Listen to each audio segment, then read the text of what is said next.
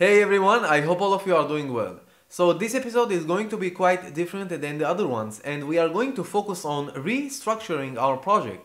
Now the reason that we want to do this at that stage, it is mainly because if we only keep pushing code into a single market.py file, then we will probably end up with hundreds of lines of code in a single file. Now that is something that you always want to avoid when you work on big projects, because you always want to keep yourself organized. So we are going to have a look how we can structure this project a little bit better, so let's get started.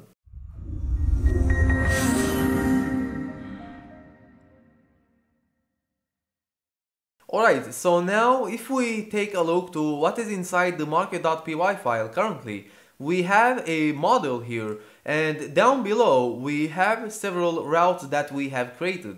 Now we are going to create more models and more routes in the future, and so it might be a great idea to have a Python file that its name is going to be models.py and also routes.py, where we will store all the routes. Now we are going to spend a few minutes on how to reorganize our project, because it is not going to be as easy as grabbing the models to a models.py file and import stuff, because we are going to end up with a forbidden import, and we are going to explain that in a few minutes. So let's actually try to split our different Flask elements to different Python files.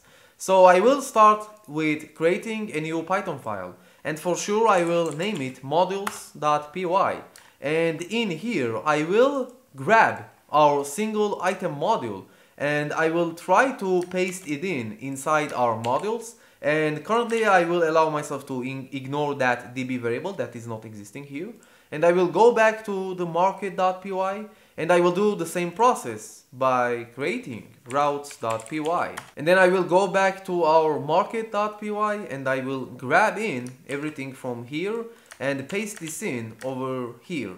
So we could pay attention that we have several errors because several functions are not loaded inside that particular file. So how we are going to get out of this? So let's first go back to our market.py. Now, as you know, in Python, when you use the import keyword to import some file, then what Python does, it executes the entire file line by line. So if you remember, before we actually moved the routes and the models, we used to have a market.py file with models over here and with routes down below. Now we could basically go ahead and use here import models and import routes, but we still have to figure out how we are going to give this models.py the db variable that it's missing.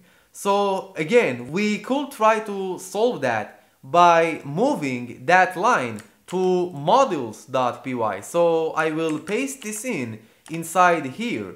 Now we also end up with missing the SQL Alchemy instance. So again, we could grab this in from here and paste this in above here.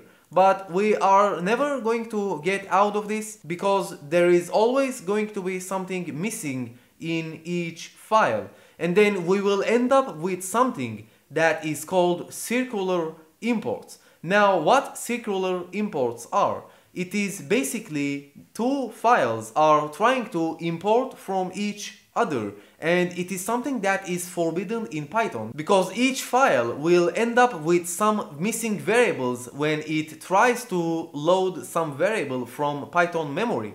So in order to avoid this, Python comes up with something that is named packages. Now we can basically package our entire application inside a new directory. Let's call it something like market, and then we can create one more Python file. For example, we can name it run, execute, start, something like that, and then that Python file will know how to import everything step by step. And the only thing that we will have to do is calling that specific file, and then that Python file will take care of the rest. So this is the design that we are going to implement in that video, and so by the end of this video every file will be at its own place and everything will totally make sense for you. So let's actually get rid of those lines that I just pasted in over here and revert them back inside our market.py.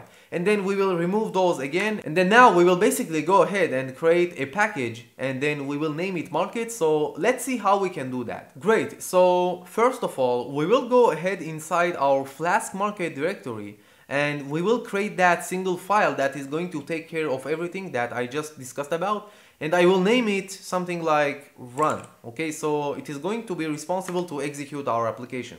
And what I will do now is grab everything from our market.py, and I will cut everything from here, and I will basically paste this in over here. Now, as I have completed this, basically I can allow myself to delete the market.py file, because the routes are here and then the modules are here. So the market.py is quite empty, and I can allow myself to delete that. So let's go ahead and delete that. I will use the safe delete option. Alright, and our next step here will be to create new directory and move our templates, modules, and routes.py into that directory. So we are packaging every Flask element into a new directory that is named market. So let's go ahead and create a new directory here, and I will name it market, and then we will basically move everything from here to that market directory. So in PyCharm that will be as easy as grabbing it and just hovering it inside the market here. Then you can see that PyCharm auto completes me by asking if I want to move some files into that directory. So I will basically use the refactor option here, and then you can see that our modules, for example, is located inside the new directory. Now I will do the same with routes and also with our templates. Great, and last we will also move in our market.db. Okay, so let's close each file over here. So our structure right now is that we have our market directory and we have our run.py Python file, which is outside of that market directory. So let's see how we continue from here. Okay, so if we actually take a look to the lines that are left inside our run.py file, they are basically some initialization lines that contains very important information about our web application. Now, what we must do with those lines of code that are left over here is to move them to a special Python file that is called _init. Now, when you work with Python packages, every Python package that is considered as a regular package is going to include one special Python file that its name is always going to be _init_. And what is so special with that file is that when you import it, then before it loads what you want to import to your file, it is basically going to execute that particular file that is named _init_.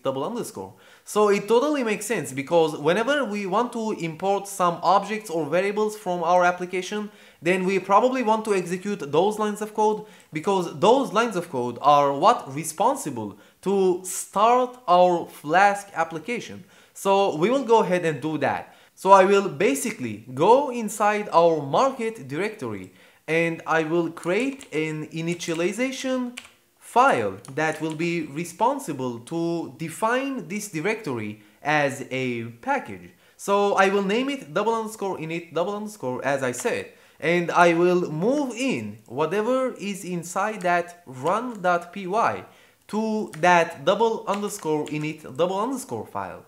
Now, what is so special with the process that we have done until now is that if we are going ahead from our run.py file and we try to import market, then it is going to recognize it as a package because we have included that _init file. So if we were to try to import that app variable that we have created, then it is going to be perfectly fine because it recognizes that variable from our _init file, and anyway it is going to execute it as a first step because this is why we have that _init file. And actually the next line that I can allow myself to do here is using app.run, and this file is going to be that pointer file that is going to do the rest of the job of importing everything. So this is how it is going to work, right? We are basically going to import our application from market package, and then we are going to run it.